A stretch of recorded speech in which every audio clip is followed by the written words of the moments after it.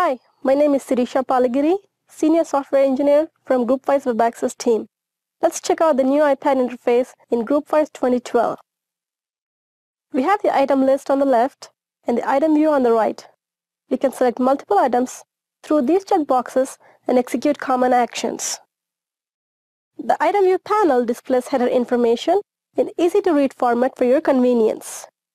Click on an attachment to view it. Use the next and previous controls to navigate to different items in the list.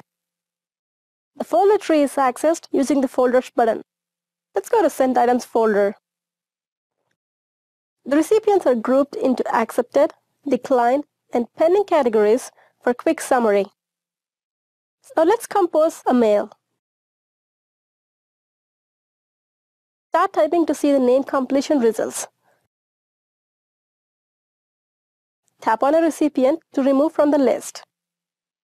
The Post button toggles the item to group or posted type without losing the distribution list. Isn't that cool? The item can be saved into Work in Progress folder. Now let's check out the calendar.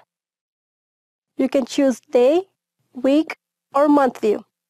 Use the Today button or the Date picker to navigate to any date.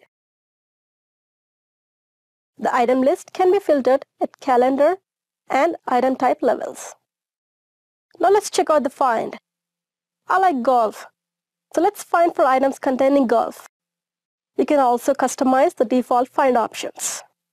These are the highlights of this interface. Thank you for watching, and we hope you enjoy the new features in GroupWise 2012.